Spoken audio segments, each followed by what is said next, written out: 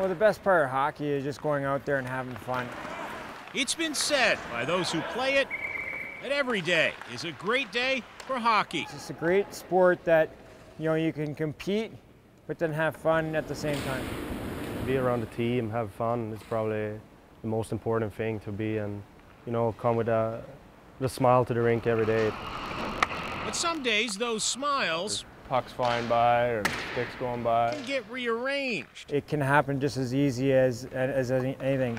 Ask just about anyone on the Rochester Americans. I got cross-checked in the face, I remember, so I chipped the teeth here. And they'll have a story. Yeah, stick misses and gets guys up high in the mouth, and it got me right in the lip. I got a puck right in the mouth from a slap shot and lost all front four of my teeth. I didn't want to take my mouth guard out because I wasn't sure if all my teeth would come out with it. In hockey, missing teeth are common. 7, 8 guys, maybe more, maybe half of the team. That's why professional hockey teams keep a dentist nearby. It's a requirement. He got hit with a stick. Ned Nicosia sits behind the Amerks bench at all home games. We've gone scrambling on the ice looking for a tooth that was knocked out, because with something like that, time is really of the essence.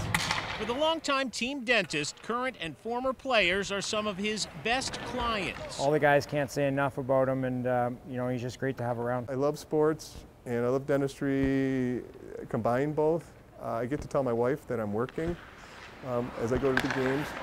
The sounds from the rink sure beat the sounds coming from Nicosia's other office.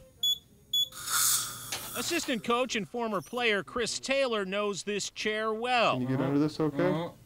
And everything's comfortable? Yeah. Once his playing days were done, Nicosia took Taylor's former gap-toothed smile. It's embarrassing almost. And filled it with implants. It's a lot harder when you're missing a tooth here and there, and I was missing 4, so it's very hard for me, and just to regain your smile. Those are very rewarding, because you take someone how they are from the beginning, missing several teeth, and just the smile on their face when they're done, and just so happy with the way that they look.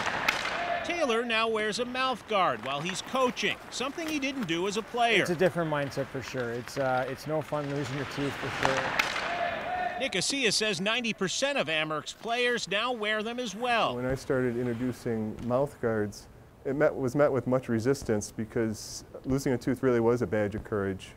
You're a real hockey player. The dentist hopes to make hockey smiles a thing of the past. It's happened, and it's not fun when it happened, but it's a part of the game. Seth Voorhees, Time Warner Cable News.